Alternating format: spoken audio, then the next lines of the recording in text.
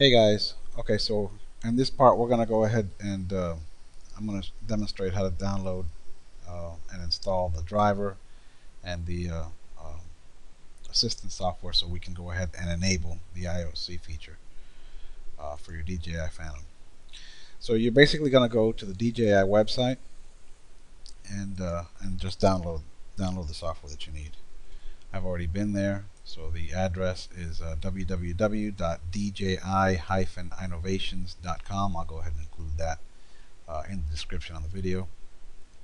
Once you're at the website, you're just going to go to support, and then we're going to find our device, which is the Phantom. We're going to go to Phantom support and download, and then once there, just click on the downloads. Now the software that we're looking for is the Naza-M assistant software and the DJI driver installer. So we want to download these two pieces, the Naza-M assistant software and the DJI driver installer.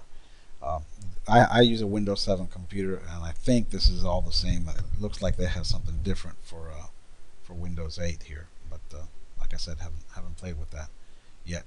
So these two files, you download them. I did the executable versions. Once you have them downloaded, then you're just going to go ahead and install the driver first. Tell you what, let's look at that. We'll go ahead and install that driver. I've already installed the NASA assistant software. So we'll go ahead and install the driver to show you how that goes. It's asking me, is the main controller powered up and connected to PC via the USB cable? It is not, so we'll go ahead and power up the controller, and then we want to connect the USB cable to the computer.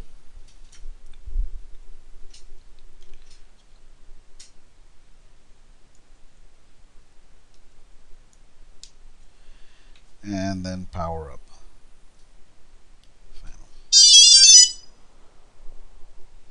Now once we've done that, we can click on yes, we have, and then it's going to go through the rest of the installation.